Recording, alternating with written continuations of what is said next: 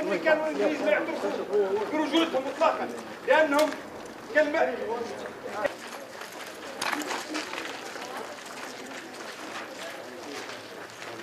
لا اله الا الله. ديما قاعد لا اله الا الله.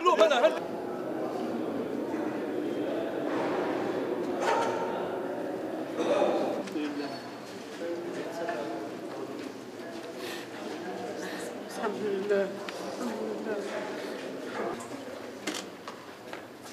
لا حول ولا قوة إلا بالله. نايم أنا في غرفة وولدي في غرفة ثانية، سمعت انفجار بشكل رهيب.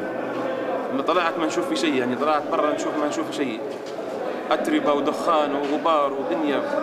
طلعت للشارع بس أكثر من كذا هذا اللي شفته. بعدين الحمد لله التموا الناس والجيران وطلعوا في الأطفال من تحت الأنقاض. زوج أولاد ميتين، معتز ومحمد، وزوجتي أمهم اللهم اغفر لها وارحمها، ووالدتي وابني الكبير في المستشفى. على مرض الله، على مرض الله، على مرض الله يا سيدي، على مرض الله، على مرض الله. والشهيد حبيب الله، والشهيد حبيب الله، والشهيد حبيب الله.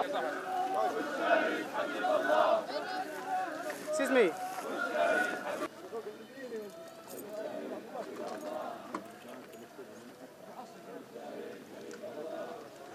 Another crime of NATO against Libyan civilians.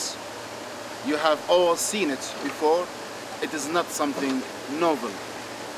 NATO strikes civilian areas, civilian neighborhoods, claiming its command and control areas or centers or nodes. NATO kills children, kills mothers and fathers. It never apologizes, never investigates, never comes to the ground to try to have any sort of dialogue with the Libyan government to solve this problem peacefully. Okay, thank you. Okay.